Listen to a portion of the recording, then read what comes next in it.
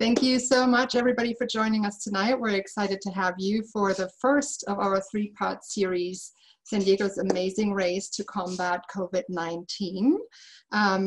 This is part of our Suds Science program series. Suds Science is a monthly program that normally takes place in bars and restaurants, which of course right now is a big no-no. So we're hosting it online, and we're really happy that we're able to do that. If you have been to Suds Science before, thank you so much and welcome back. If you haven't experienced Suds Science before, I'm glad you're here, and I hope you will enjoy this talk, and that once we resume a somewhat normal life, that you will join us in real life as well. And I hope that it finds you all healthy and safe at home. San Diego has a very large scientific community, and I don't know that that's something that people realize in San Diego. So we're glad that with this talk series, we can shine a spotlight on the amazing work that is being done in San Diego. Of course, with a special focus on COVID-19 right now, but in general, there's amazing science being done in San Diego. And we're glad that we can help focus on that a little bit with today's talk. And today, as you probably know, we will hear from two fantastic speakers from the San Diego scientific community. The first one will be Dr. Francesca Torriani, and she is the Program Director of Infectious Prevention and Clinical Epidemiology at UCSD Health. She is also an infectious disease specialist, and she will talk with us a little bit about COVID-19 itself, what it is, and what San Diego County especially has been doing to help combat COVID-19, what the health strategies are in San Diego County and worldwide. And she's also going to talk to us about testing, how we can test for COVID-19, what tests are available now, what they do, what they are.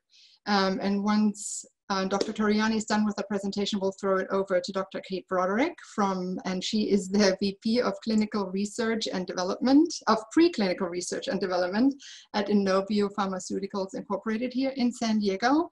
And she will be talking about the work that Inovio has been doing to develop on a kind of a fast-tracked timeline to find a vaccine for COVID-19. They are one of the companies in San Diego, and I also heard there's companies worldwide working on this. So I'm excited to hear what San Diego's contribution to helping us find a vaccine will be. In addition to our wonderful two speakers, I'd like to introduce my colleague Raisa. Hi, Raisa. She is going to help us with the Q&A section of the talk today. So while Suds Science, normally when we do it in live, thrives on the speaker being very close to you, and the Q&A section is a little bit prolonged. We want to give you somewhat of the same experience, even if it's online. So we have a Q&A function, and you can find that at the bottom of your screen. There's a Q&A to speech bubble thing. You can type your questions or comments in there. And once both the presentations from Dr. Torriani and from Dr. Broderick are done, we will go to the Q&A section and we'll answer as many questions as we can from you all. But should we not get to yours, we will try to answer them afterwards. So stay up to date with us on social media. And if you have a question, my email is adultprograms@rhfleet.org. So you can always send your questions to me afterwards, and I can see if I can get some answers from our speakers and get back to you that way. And that brings me to some housekeeping rules. So we have turned off all the cameras and microphones for our guests tonight. So only the panelists will be able to speak and share their screen and cameras. And that's just to minimize interruption and keep this a safe space. And I think that kind of sums it all up that's all my little notes that I had for today. So that kind of sums it up for the introduction. Again, thank you for joining us. And with that, we're gonna throw it over, down, she's on the left bottom of my screen, to Dr. Torriani. And so she's gonna take it away for us. Hold on, we're gonna unmute you. Yes, thank you. There we go. For this wonderful opportunity. This is my first time on this kind of a chat. I will show you a couple of slides that will describe the situation worldwide, not so much about the virus itself, which I think you probably are aware. So SARS-CoV-2 is an RNA virus, an enveloped RNA virus that has caused the COVID-19 pandemic. This pandemic was declared on March 11th. It seems like a while. They were following the development in all the continents. And as you can see here on this slide, you can see the world epidemic curve. Europe is at the top. And as you can see, it first started in Asia, in particularly in Wuhan, China. And this was in the first cases were actually in December, but the epidemic, the outbreak was recognized in mid January, and it peaked in February, and then it went away, and rapidly other regions of the world started to have cases. And so this is where we are. United States or Americas are in orange, in deep orange here. Asia is in gray here, as you can see.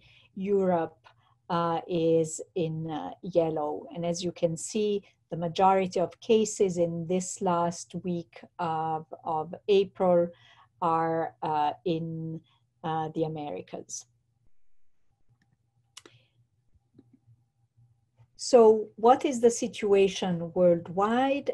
This is probably something that you're quite familiar. We look at it very often. It's one of the presentations that I prefer because it gives us basically where the hot spots are.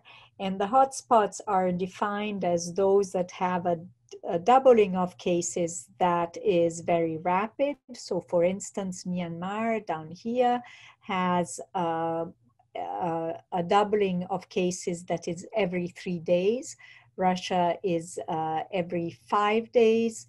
And as you can see, the United States now are more than 7 days. So we've passed this first wave and now we have less. But very importantly, now Mexico, and particularly the Baja region right here, is seeing an increase in cases, and that is affecting our region. So you've heard probably in the news this term of flattening the curve. And what is the purpose of flattening the curve? The purpose is to decrease the number of cases, new cases every day, so that the hospitals in that region can take care of the people who need to be taken care of. If you have an explosion of cases like we saw in Italy and in Spain and in New York City, then the hospital response is basically overwhelmed, and that's where bad decisions or difficult decisions need to be made and where people can't really be cared for. So we want to flatten the curve to decrease the number of cases arriving, of new cases arriving and needing healthcare help. So you do that with several measures that are described here. One is that you try to identify cases and isolate them, and then do contact tracing there.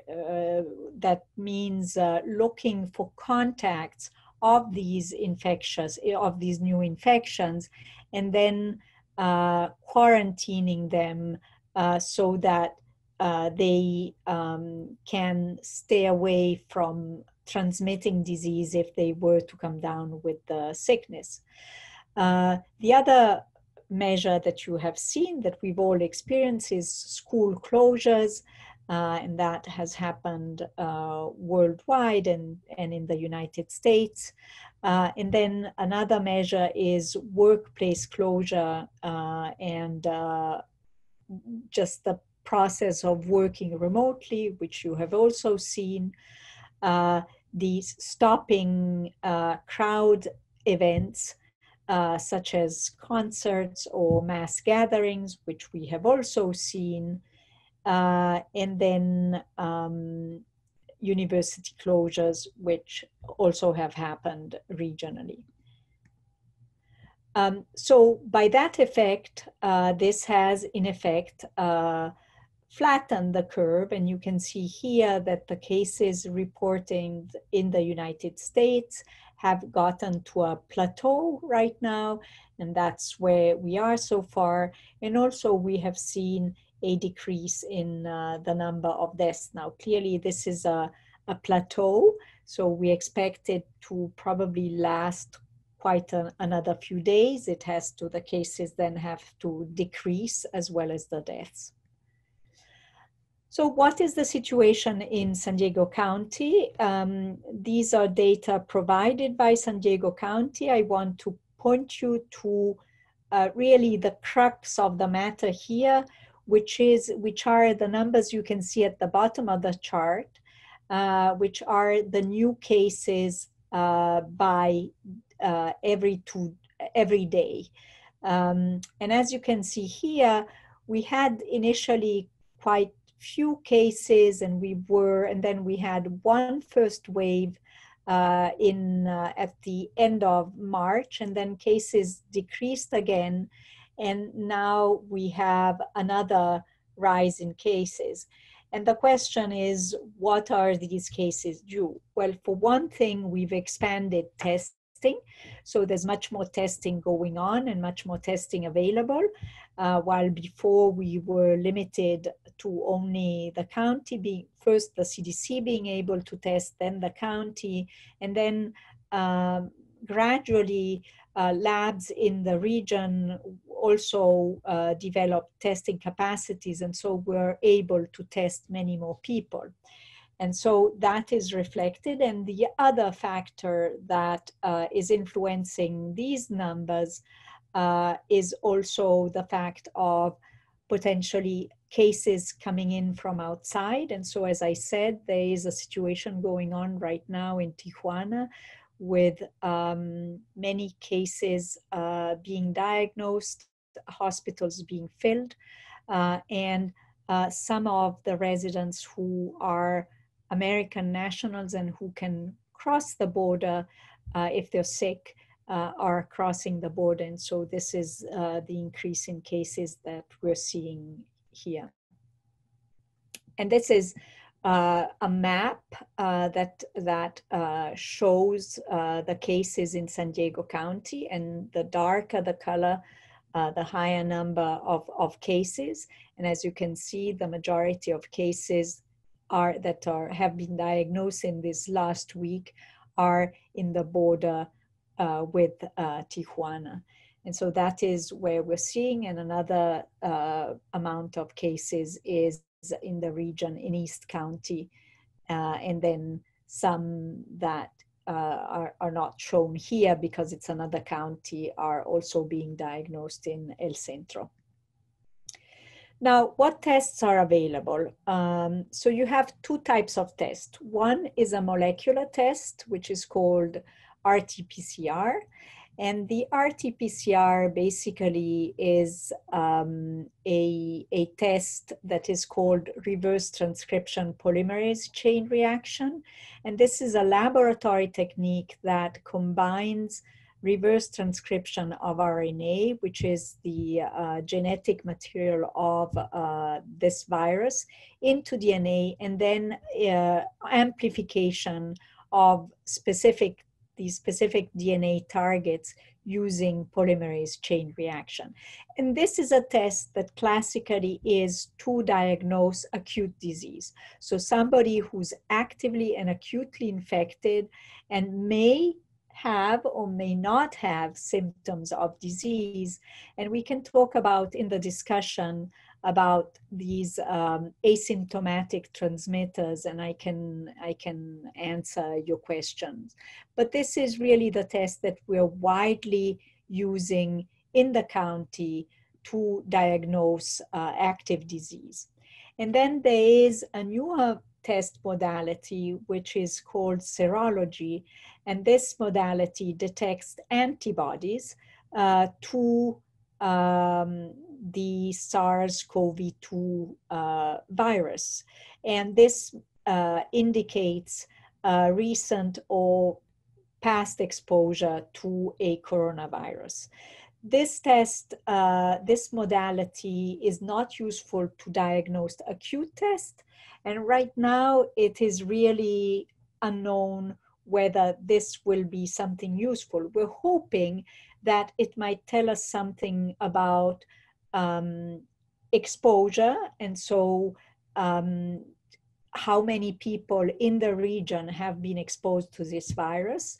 And then we will find out quite soon, in the next few months, as these tests become available, we will find out also if this also signifies that a person who's been exposed to this virus is immune. But that is not something we can make an assumption about. It's still a question that needs to be studied. Now, there are several questions, as I alluded to, that are around antibody testing. And the main questions is basically there's different tests. Some are FDA approved through the emergency fund, through the emergency system, but we don't yet know if the presence of antibody impacts the clinical course and the severity of the disease. We know that some of these antibody tests cross-react with other coronaviruses that are common, like the cold viruses, to which we have 4 coronaviruses. And if this cross-reactivity may lead to cross-protection. And the big question is, will the infection protect from future infections? And if yes, how long will this protection last? And then what are correlates of protection? So all of these questions are questions that are a big question mark.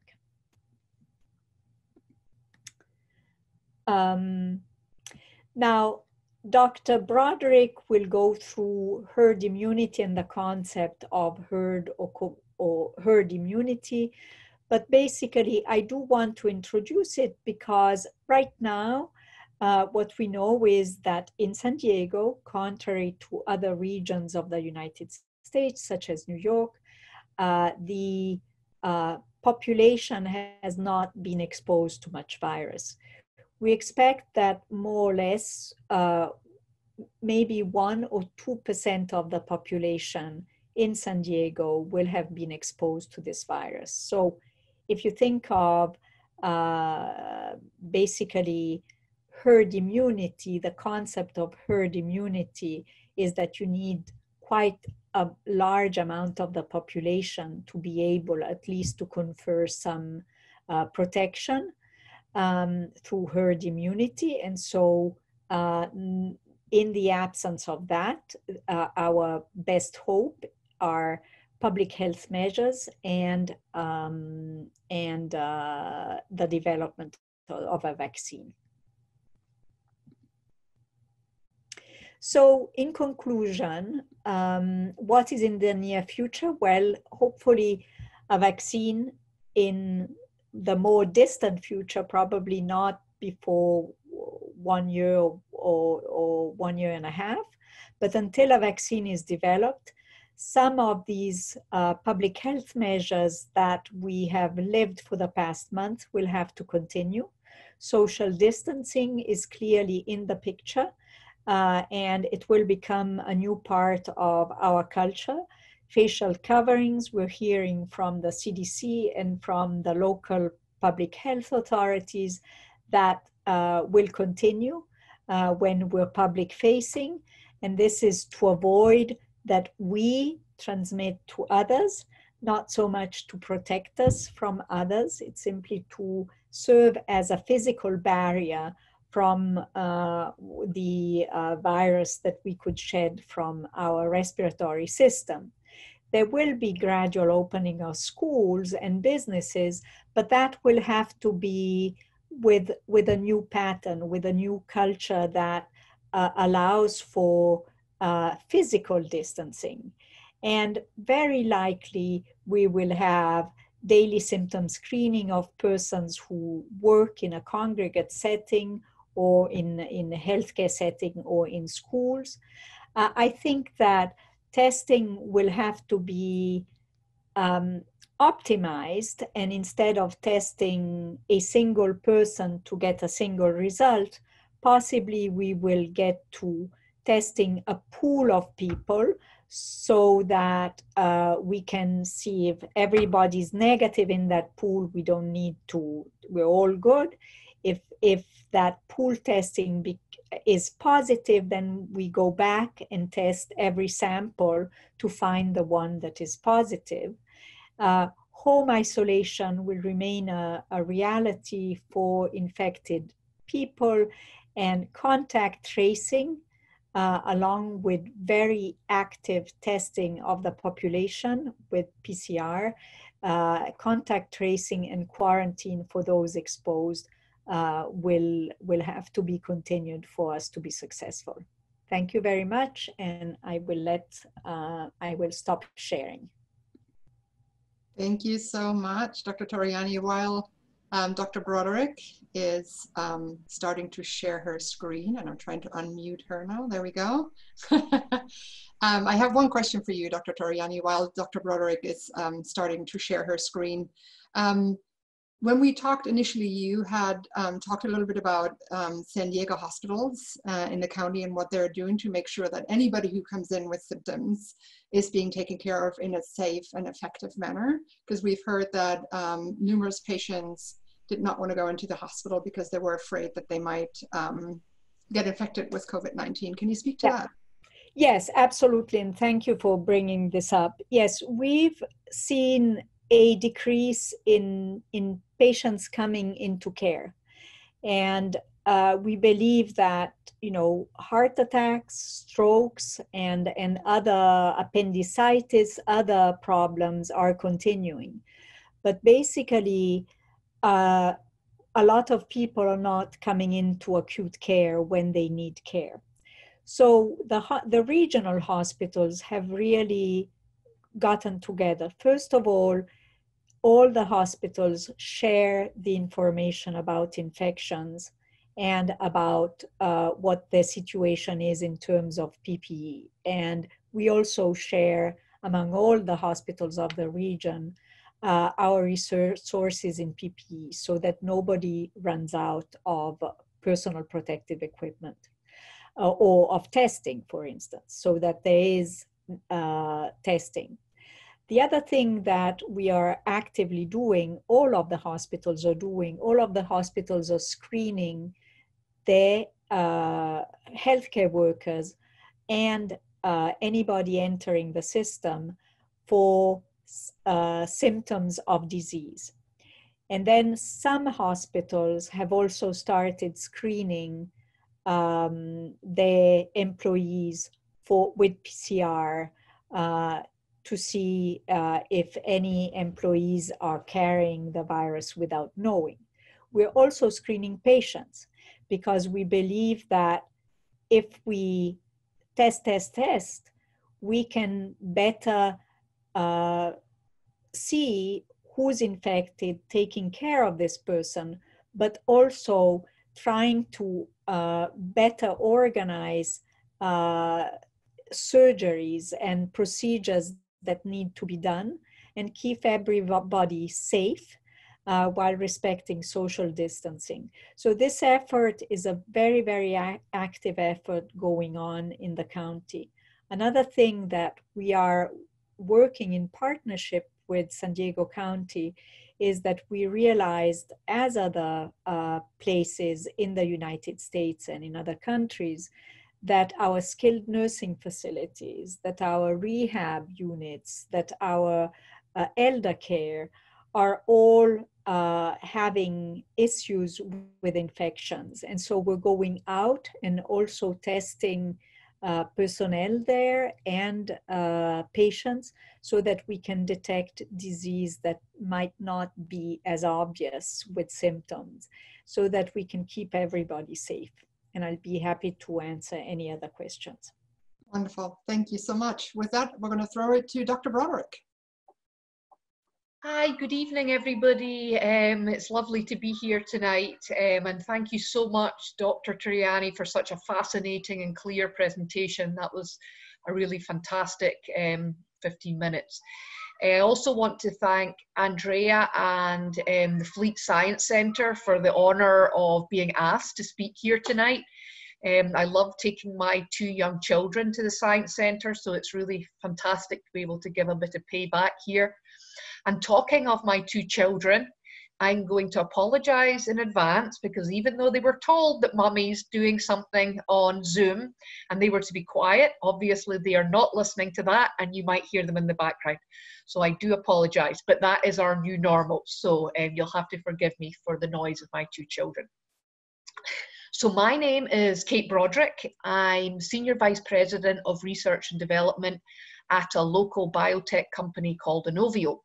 And I think I was asked to speak here tonight specifically due to our activity on developing a vaccine against COVID-19.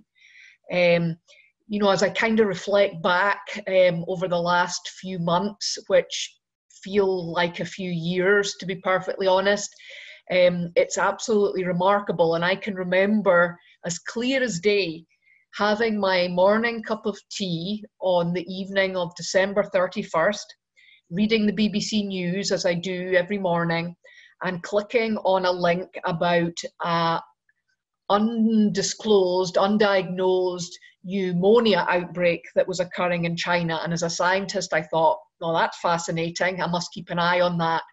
And then clearly over the next couple of days, it became not just a cluster of a small pneumonia outbreak. It clearly became something much more serious than that. And certainly within a matter of days at work, we were very clear that this was something that we would have to get involved in very quickly. So it's really, from the perspective of myself as a scientist who's kind of worked in the field of infectious diseases for a long time now and worked on Ebola vaccines and vaccines for the flu and HIV and MERS and Lassa fever.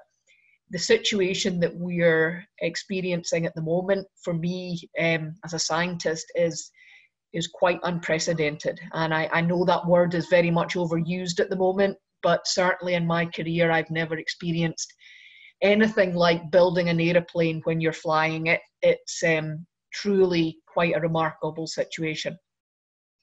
But I've only got a few slides tonight, so apologise if I do more talking than visuals. But I thought I'd start by really, you know, focusing in on what does this enemy look like. And I don't know if you would agree or disagree, but I've always actually found viruses to be really quite remarkably beautiful entities. And I use the word entities because, of course, they're not living beings. So it's pretty remarkable to think that this guy that you see here on the top panel has really been able to shut down the entire globe, which is quite remarkable. But, you know, for those of you who aren't virologists, you could probably get about 1 million viruses on the tip of a pin. I mean, these things are absolutely tiny.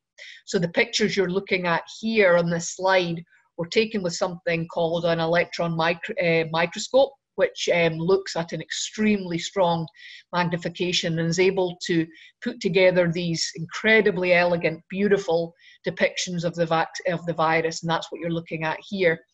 And then the lower left picture, which I think is absolutely fascinating, if you look at the little fuchsia dots, those are actually viral particles infecting a cell. So you can really see how they've kind of taken over the cell, which is really everything in the sort of turquoisey color. So I just think it's important sometimes to be able to visualize what this actually looks like. So that's what these guys look like. Coronavirus, as you might know, comes from the Latin for crown, and that's because of these kind of spiky, sticky out proteins that are on the surface of the virus. And really, actually, I'll come back to that. But that's what we have designed our vaccine against, is these, what we call these spike proteins on the outside of the virus itself. So let's move on. Okay, so when thinking about an outbreak of any kind, but of course at the moment we're thinking about COVID-19, but really any outbreak, you really want to have a three-pronged approach to getting it under control. The first approach, very key, and Dr. Torriani spoke about this and the importance of this, is the ability to test for it. So it's absolutely crucial that you can go, like you can for the flu, as I'm sure we all have done on a number of occasions, go into a medical establishment and get a test in a relatively fast fashion to tell whether you're positive or negative. And really that's what's being ramped up at the moment. And once we get more accessibility to that testing, that's going to really be key in our approach in controlling the outbreak. Because as you can imagine, if you know you're positive, then you can know to definitely quarantine yourself. When there's some ambiguity, you might feel like, oh, I'm just going to pop out to the supermarket or something like that. So the testing really gives us a much better ability, I think, to control the movement of people and control the epidemiology so that we understand where outbreaks are occurring. So the second part in that three-pronged attack is coming up with therapies, so medicines that would be able to treat you if you do become sick with the virus. So you might all have heard about testing of a variety of other what we call antiviral drugs that were designed for other viral outbreaks, and testing to see whether they could work against COVID-19. Some with some potential results, some less so. But so that's very important. So if you become ill, you want to be able to be treated for that. I mean, Dr. Torriani, of course, is an MD, and she can speak much more clearly to this, but my understanding at the moment is really that there's quite limited clinical input here that you can give, other than, it sounds quite basic, but fluids, acetaminophen to control fever and such like. There's not a whole lot of medical interventions that are proven effective at the moment. So that's another piece of the puzzle that many people, of course, are working on at the moment. And then last but not least, and Dr. Torriani spoke very nicely about why this is so crucial, and that's the designing of a vaccine. And that's what myself and my company and many others in the scientific community are working on at the moment. And what a vaccine does, of course, as of course many of you know, is allows us then to prevent you getting the infection in the first place, or at least prevent the disease from being as taking hold as strongly as it might do without a vaccine. So it's a really, in my opinion, until we get this vaccine, I don't think we can truly say that this outbreak is under control. And Dr. Torriani is quite correct, and this might not be what everybody wants to hear, but I do think, unfortunately, that 12 to 18 months is a realistic time frame for us to have large quantities of tested vaccine. But I can come back to that later. So let's move on to the next slide. So this is, why is vaccination important? And I'm sure you've all maybe seen a different schematic similar to this one. But, this is why when we have a vaccine or vaccines, it will be absolutely crucial for the population to be vaccinated, because that really will provide our ability to ensure that there's enough people in the community that are protected from the disease so that we don't see these huge outbreaks like we're experiencing at the moment. So this is just a very nice visual. I think when obviously very few people are immunized, or as is the case just now, we don't have a vaccine, versus the case on the lower part where most people is immunized and we can truly control the spread of the disease. So it really, you know, as I'm sure you all know, vaccines in general, and of course we should be very proud here in San Diego with, of course, the world famous Salk Institute, but vaccines in general for all infectious diseases are absolutely crucial global health tools which have saved millions and millions of lives. And a vaccine for COVID-19 should be considered in the same way. So, you know, you can imagine why ourselves at Inovio and many, many others in the vaccine development community are working essentially day and night to try and get towards a solution in that front. So for those perhaps not intimately familiar with how a vaccine works, because it is quite a complex situation, I was going to go through this kind of high-level cartoon. Oh, and I should also point out, I very cheekily stole all of these slides from the internet, so please don't think I'm excellent at graphics, which I'm not at all. I stole these from the internet, so I apologize to anybody who I might have stolen their graphics from, but they're very beautiful. I think they would do much better than my hand-drawn PowerPoint slides. So this is just a sort of high-level graphic about how a vaccine works and how it kind of works within the body to cause that protection. So let's start with the top left-hand panel, so the blue box.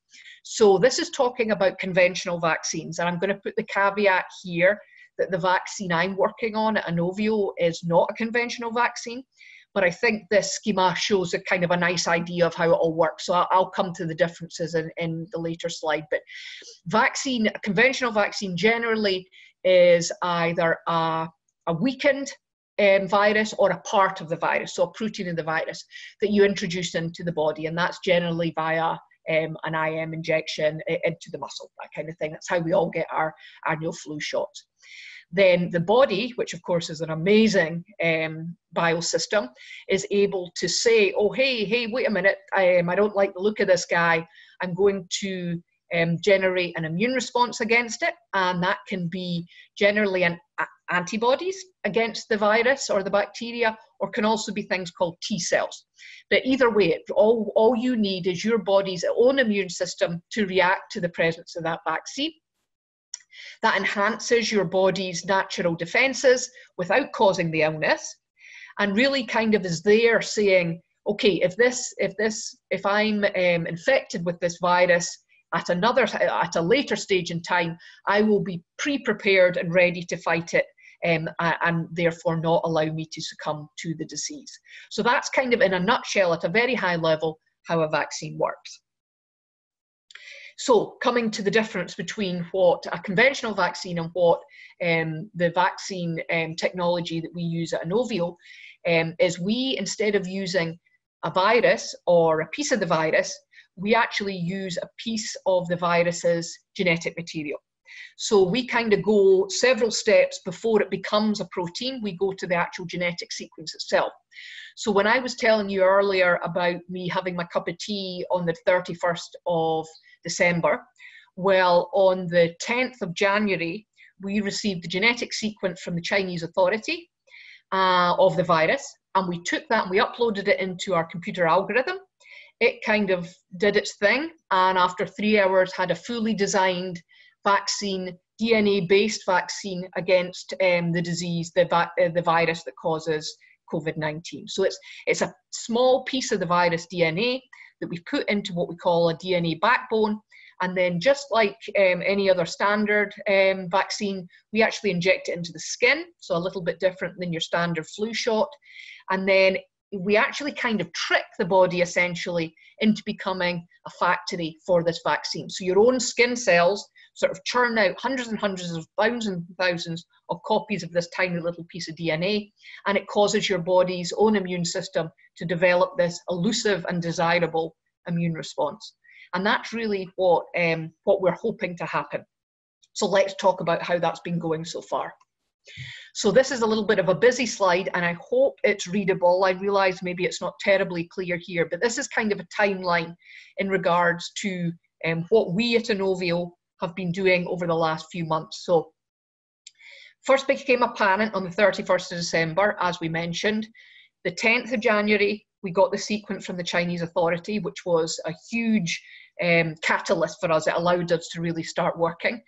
A few weeks later, we were extremely grateful to get funding from an entity called CEPI, that's the Coalition for Epidemic Preparedness Innovation, who really have been remarkably founded essentially to deal with exactly the issue that we're dealing with at the moment. So they were really formed on the basis of the Ebola outbreak to say, what can we do better when we have another viral outbreak? So really, we're incredibly happy to partner with them. We immediately started working on preclinical testing, so that's laboratory testing, and we've completed all of those studies and submitted them to a journal called Nature Communications, and that's going to be published, what we call peer review published, so that means it's peer reviewed by other scientists and then published for the public to see that data, which is very, very important. We've got several other awards. Again, we're very grateful to the Gates Foundation and also to the Department of Defense, which has continued to support our work. And then probably our biggest announcement so far is that on April 6th, we started our human clinical testing, so what we call a phase 1 clinical trial. So that's taking the small piece of DNA. Now we've tested it in the lab, we've checked that it's doing what it should be doing, and now we're saying we're ready to put it into humans and see how those immune responses look. And we're extremely excited to have started that clinical testing, and we should have that readout in a few short weeks, months before we get those readout. But that's really a huge milestone in the development of a vaccine. The next steps, you might quite rightly ask, are to go into the next step of clinical testing, which is a phase 2 trial. It's a much larger trial, probably in the more hundreds to thousands of people, and looking for something called efficacy, which is saying, does the vaccine protect you from getting the disease? So that's the next step. And of course, very, very happy to answer any questions about that. So I'm just going to leave you with saying thank you very much for listening. And please do try and remain positive, because this will end. We will get through this. We will get a vaccine. We will get therapies. We will get more testing. Stay positive, because better days are definitely on their way. And I'll finish up there. And thank you, everybody, for your time. Wonderful. Thank you so much, Dr. Broderick, and also Dr. Torriani. If everybody would like to go into the Q&A section, because I've seen Dr. Torriani was busy answering some questions for us, and I appreciate that a lot. There was a question, what is the copy number sensitivity of the molecular test? And that apparently depends on the assays from 100 to 400 copies. The other question was, how is the estimated rate of exposure to San Diego residents determined? As we've seen on the slide, it was about 1%. We don't know, right? Right now, we don't know, right? Because a very small amount of the population has been tested, and we don't have any results from the antibodies, but it is estimates are that about 1 to 2% of the population in San Diego so far has been exposed, which is very low. But we don't have that data yet. Thank you. Another question was, how do you think the changes in our behavior, such as social distancing due to COVID-19, will affect our regular respiratory infection season? And Dr. Torriani had said that they already have affected it.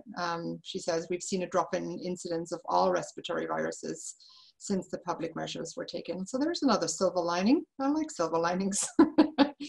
How much of a lag is there in the time that someone takes a test and the time that the results are posted? And Dr. Torriani said that it depends on where the test is done and what test is being done. Commercial labs take about 2 to 4 days nowadays. Other labs can take 8 to 12 hours. If the rapid test is used, then it only takes 30 minutes to an hour. And what is the ratio of positive cases with people with symptoms and those without? And apparently that's an excellent question. I agree. Dr. Torriani says because of the lack of availability of testing, and tests have been done only in persons with the classic CDC symptoms. So the fever, the cough, the shortness of breath. And you might have learned in the news this morning that the CDC released 6 additional symptoms. And most asymptomatic individuals have not been tested. With more testing availability, we are expanding testing to those asymptomatic individuals so that hopefully we will know more soon. At the most, 8% of tests are positive. All right, now we're going to go to some questions that haven't been answered yet. So we have Ed here. He says he's a biotech veteran with a PhD in genetics. He has read a report that there's a second receptor for the virus. Apparently this is the, I'm going to butcher this, I'm sure, nicotine acetylcholine receptor, according to the Pasteur Institute. And how will this affect vaccine development? Kate? Very interesting question. I also have a PhD in genetics, so that's very nice. So ours is, our vaccine is designed on the spike protein, which is, we're looking at ACE2 binding. We haven't looked at the nicotinic receptor binding for that, but it's certainly something that'd be interesting. But certainly our experience with coronavirus has always been around the ACE2 binding receptor. Thank you. And another question for Dr. Broderick. Can you talk a bit about EP device manufacturing ramp up to meet demand for COVID-19? 1 million doses means how many EP devices needed, and are those processes automated to meet demand? And also thank you and congratulations, he says. Great question. Yes, so in the interest of time, I didn't go into a ton of detail there, but we kind of have what I like to describe as a 21st century approach to delivering our vaccines. So basically we use a little device that helps open up the pores in the skin cells to get the DNA into the cell, and that's something called electroporation. Yes, so we do need, of course, those devices to deliver our vaccines. That's absolutely correct. We actually manufacture those in San Diego, so that's something to be very proud of, as here kind of a local manufacturing effort. Certainly as we start talking about millions and millions of doses, then that perhaps exceeds our in-house capability, and we're certainly looking at scaling that up. But those discussions are definitely underway as we speak. Thank you. And then we have a question from Ben. He says, considering recent studies that came in from USC in Los Angeles County and Stanford in Santa Clara County that indicate up to 85 times more people have had the virus than the official confirmed cases would indicate, are there any studies being conducted in San Diego to identify a more accurate number of people who have had the virus but were asymptomatic? And this trend in most of the emerging studies I have read appears to indicate the virus is highly infectious, but far less deadly than originally thought, on par with the seasonal influenza. This information will obviously be critical in determining the infection fatality rate, which is far more important, excuse me, than the case fatality rate. Dr. Torriani, you want to answer that first, and then we'll... Yeah, so we clearly need more testing, and testing both for the active infection and testing of asymptomatic individuals. Studies from China and from other places have shown that actually that clearly asymptomatic transmission can occur, asymptomatic or post-asymptomatic, and that early on in the infection, the viral load, the amount of viral particles is particularly high, and then it goes down in the next 7 days. And so clearly that has to be determined. We also need to see the validity of the antibody testing, right? And so that will help us determine what is really the exposure rate. and therefore then it will allow us to adapt the infection fatality rate, as you say. Dr. Broderick, do you have anything to add to that? No, I think that was an excellent answer. So wonderful.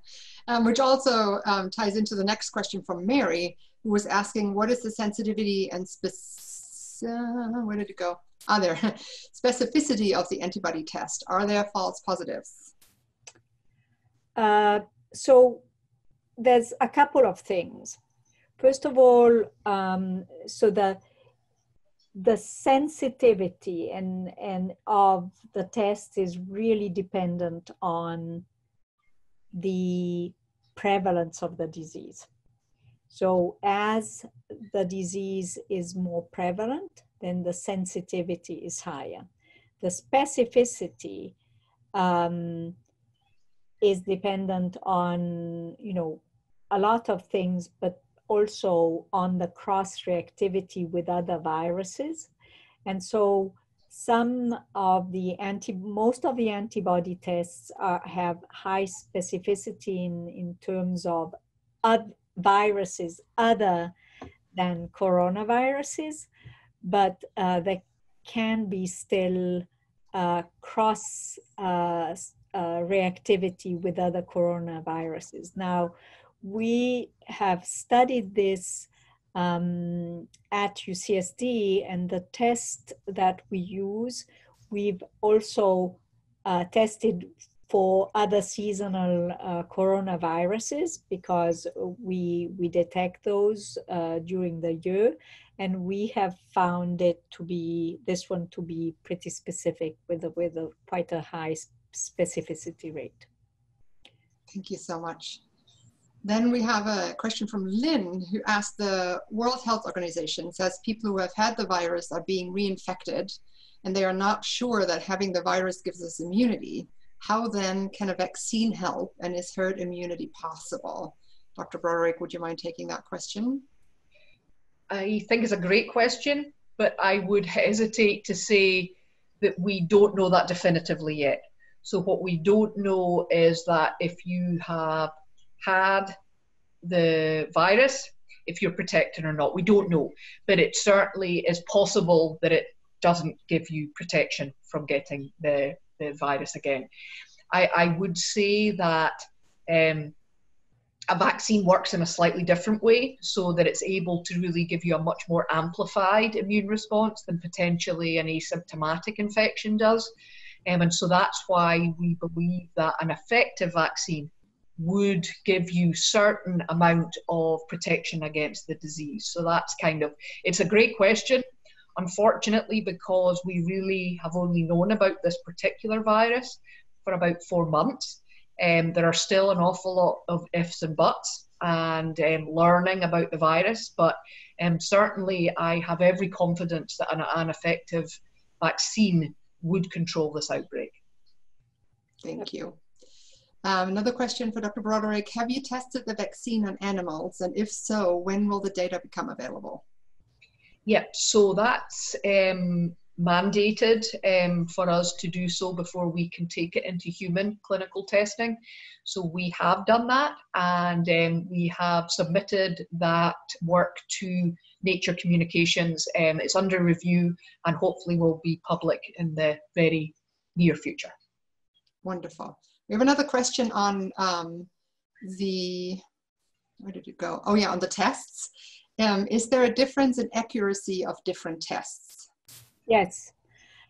So for the PCR-based assays, most of them have, there's two different, when we talk about sensitivity and specificity, there's the lab sensitivity or specificity of a test, meaning if I have the virus and I get a test that detects the virus, what are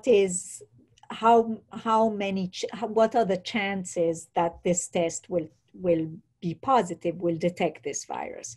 And so the laboratory accuracy is very high if the test is performed well, meaning if the swab is performed well and you have that RNA material on the swab.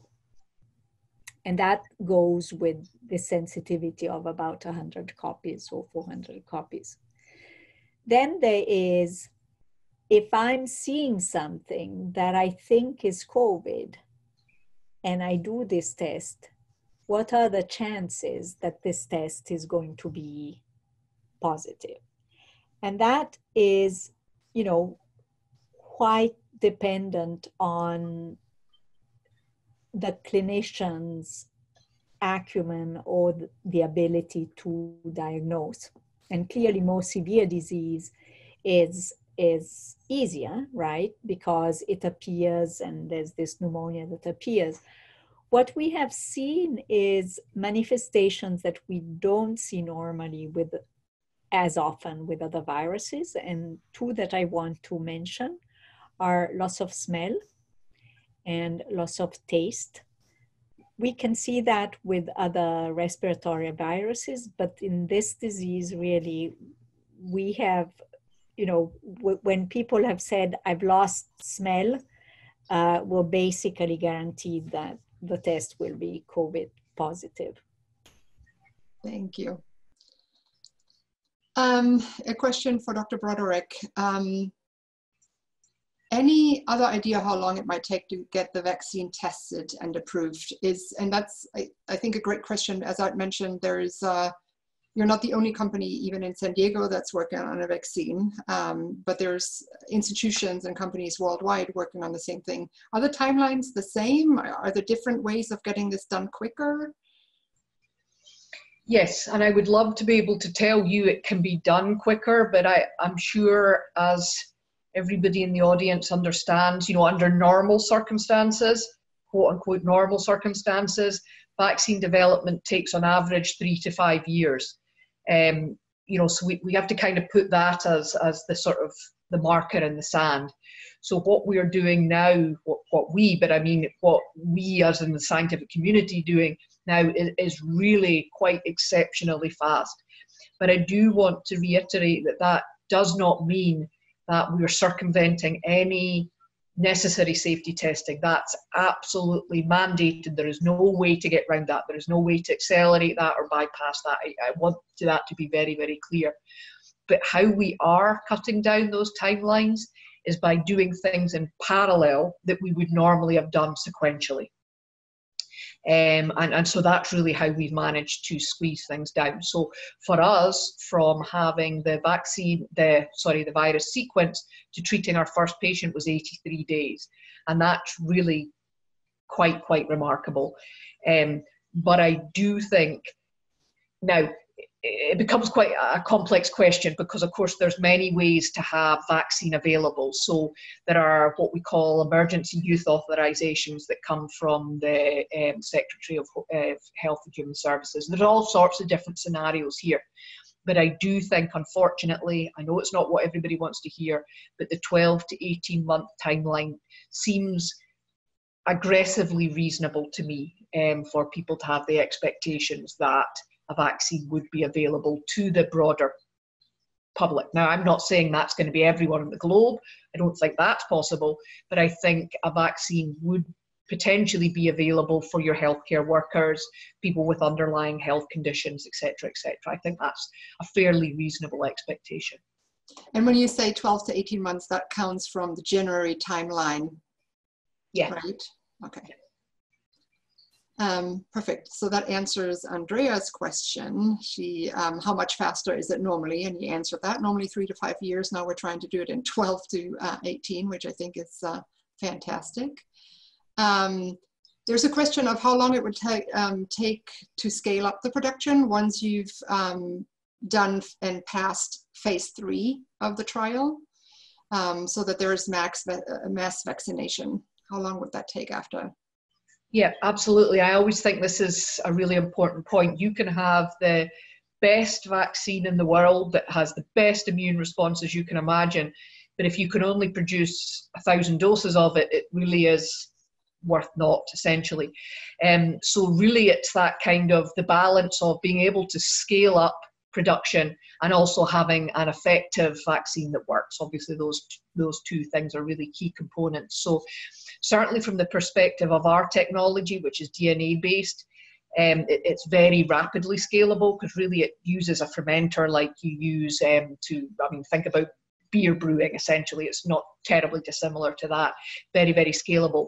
However, when you think of perhaps more complex vaccine development, using egg-based vaccine development, which is how a lot of the flu vaccines are, that's much harder, or would take much longer to scale up its production. But think about the fact there's 7 billion people on the globe right now. Getting 7 billion doses of vaccine, as you can imagine, is a huge logistical task. So what you generally do is start by identifying your tiers of who needs the vaccine the most. Start at tier 1, which would be your healthcare workers, and then kind of go from there until you really expand that population immunization scenario. Wonderful. I've got a question to throw in for myself, actually, real quick. You had mentioned that you get funding from CEPI, from Melinda Gates Foundation, and I know that those two funding organizations put a lot of focus on international collaboration between the scientific communities. I also know you are a company. You have proprietary, English language is difficult for me sometimes, proprietary information. So how do you work with other countries, with other scientists in the world to move this along as fast as we can, without still protecting your IP? Absolutely. Firstly, I would think if there is one bright spot that's come out of the situation we're in at the moment, it is the true solidarity that I've seen between scientists, between clinicians, and really sharing the knowledge, sharing reagents, sharing samples that I personally have never experienced before. So that's a really, really heartwarming thing from a scientific perspective.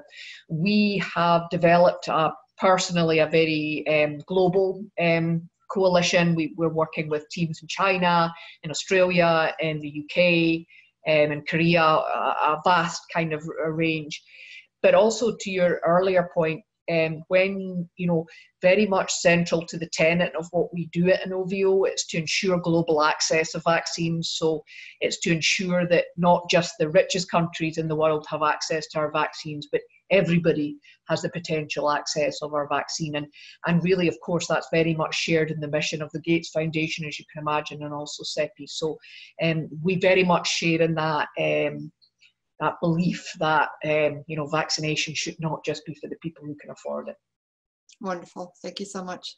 I know we're running a little bit over time, but there are 2 more questions that I would like to address. Jen is asking, as recently as this evening, we've been told that the wearing of face masks is to minimize the potential spread of the virus from us to others, not to protect ourselves from the virus. That seems to ignore a reason why medical personnel wear masks, face shields, and more. Is that not to actually protect the medical personnel? Jen is concerned that we are not being told to wear masks for our protection, because then there would not be enough for medical professionals. Could you elaborate on that, Dr. Torriani? Yeah, so I think this is a very good question, and in Asia, for instance, people wear masks, and part of this is because of reasons of pollution, but also because it's a different culture. And here we have not, in the Western world, we have not used this. I think that for me, what works for me is in this evolution of how we see, face coverings and masks and etc. Of course, in the medical field, we have to diagnose, we have to treat people who have patients who have a disease that is infectious, right? And we use these protections depending on the way this disease is transmitted.